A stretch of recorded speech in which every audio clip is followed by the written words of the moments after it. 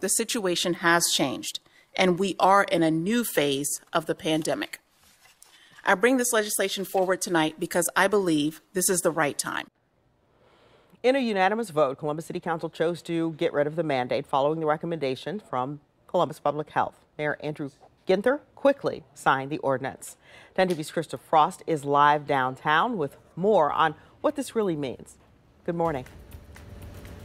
Yeah, good morning. So you might not want to throw these away just yet, because while masks aren't anymore required in the city of Columbus for anyone who lives here, it's still a good idea because there are businesses and restaurants which could make their own rules and decide to still require these if that's what's comfortable for them. But as you mentioned, City Council, they reversed that decision to make masks mandatory. So now it's an option, and they actually voted for the most part yesterday. It was Mayor Ginther. Right after that vote, he decided, you know what, I'm going to sign off on this right now. So it's now fully in effect starting today. He actually released a statement following signing that, saying that we're encouraged by the declining number of cases and the line that the burden on our healthcare professionals and frontline workers has been greatly reduced. So while this change is here, it was just last week the Columbus Public Health Commissioner, Dr. Myshika Roberts, said the pandemic, it's still not over. She does say that the city is just in a new phase. So City Council President Shannon Hardin, he echoed that, posting a video last night just after this vote saying that while the masks are no longer required, that doesn't mean everyone's going to be comfortable taking them off.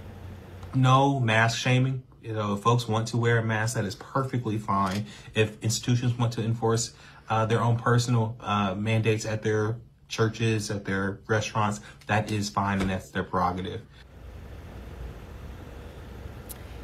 And so that right there might be a reason just to hang on to a few of these masks before throwing them all away, because we're seeing this change. There are still businesses, restaurants, those owners can make their own rules if they like to when it comes to those COVID guidelines. If they want to ask their customers to wear a mask when entering those establishments, that's something that they have the right to do. But for now, reporting live in Columbus, Krista Frost, 10 TV News. All right, Krista, thank you so much for that. Despite the decision by Columbus and Worthington City Councils, the Columbus Public Health Department is still recommending masks under these conditions. Take a look at your screen.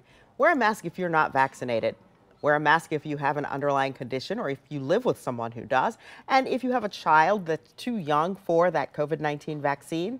Also, if you recently tested positive, you work in a healthcare facility or use public transportation, you should be wearing a mask.